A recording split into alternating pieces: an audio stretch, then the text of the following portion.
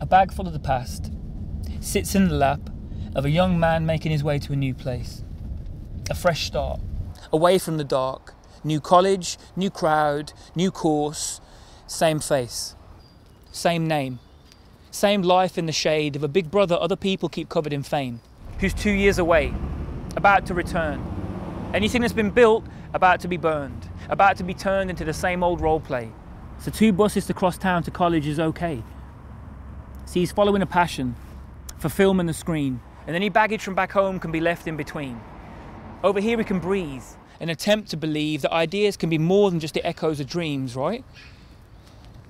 He's not here for friends, here to learn, to carve his own path, feel good, and hold on, a girl. Who is she? And what's dancing deep in her eyes? Why can't he ignore her despite how he tries? What's that about? This feeling that crackles the air. That red and black pencil she keeps in her hair, man.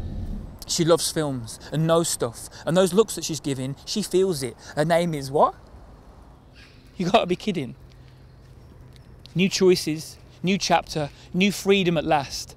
But with the sound of one engine, the past can come back.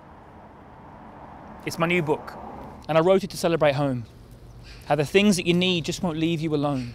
It's about friends and family and trouble and blood. It's about mess and passion and evil and good.